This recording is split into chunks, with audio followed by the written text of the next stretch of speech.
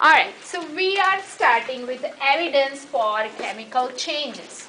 In any reactions, when you see gas release, bubble formation, gas release, when you see bubbles, that's where you can say, oh, there is a chemical change is happening in there.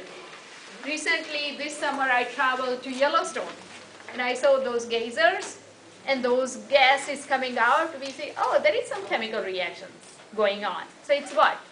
Indicators for chemical change, right?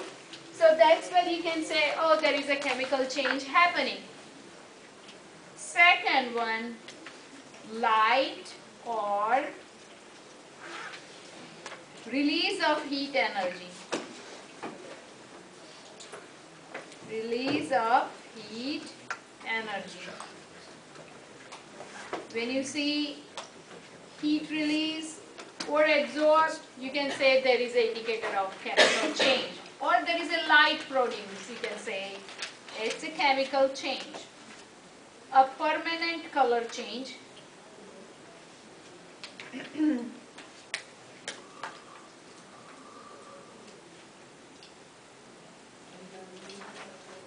So these are indicators for chemical changes.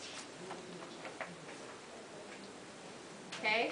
So for, let's say, when you are mixing two chemicals and there is suddenly the color change, that's where you can say, oh, there is a chemical reaction going on. There is a chemical change happening, right? So those are indicators.